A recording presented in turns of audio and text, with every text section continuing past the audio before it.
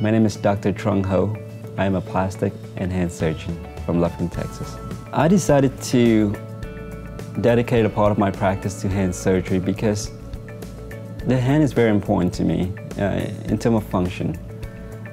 When I was in high school, my dad unfortunately cut off one of his fingers, and that just put him down for about 2 months. He was pretty much disabled on one hand because they replanted it, and it was successful.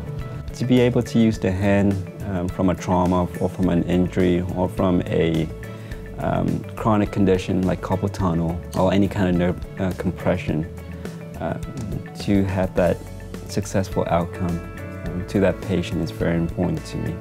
I just enjoy that aspect in restoring what used to be normal to becoming normal again.